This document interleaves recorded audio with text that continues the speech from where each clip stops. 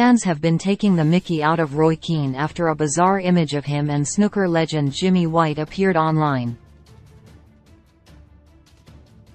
The former Manchester United captain was at the Crucible on Sunday to catch the first half of Luca Brisell's dramatic victory over Mark Selby to claim his maiden World Championship.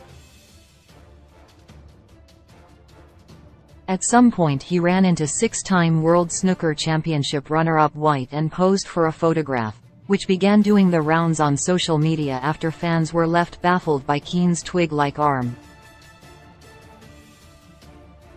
"Roy needs to stop doing left arm-only weights," one fan joked, with another tweeting, "Roy's arm is on a diet." A third user commented, "Convinced Roy had a tiny little arm then.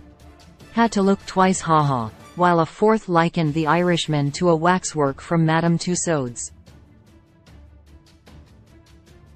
Another quipped that Keane's arm must have been fasting, describing it as flimsier than Southampton's hopes of staying in the Prem.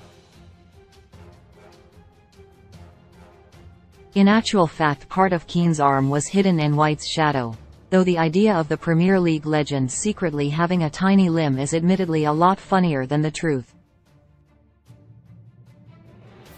Keane is big into his snooker and has been spotted at the Crucible a number of times over the past few years.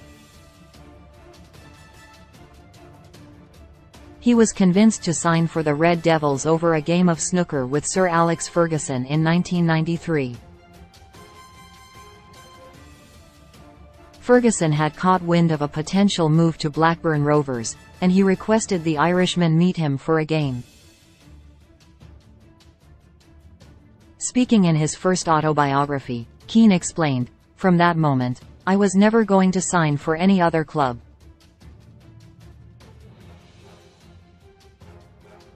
Now